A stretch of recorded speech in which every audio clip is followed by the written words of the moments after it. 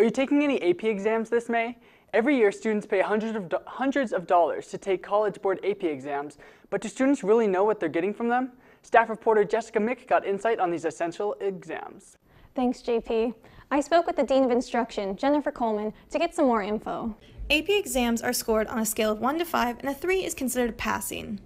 How much credit is earned can depend on the school. Coleman gave us insight on what students in AP classes should do. Each student needs to do the research on the places that they're looking at going.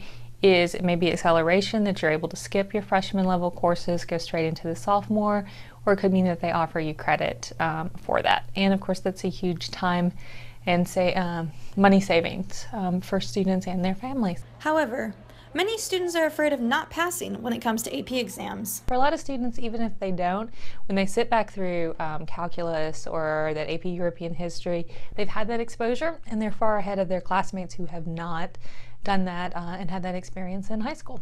But scoring well on AP exams can get students more than just college credit hours. Students can earn different levels of AP Scholar recognition.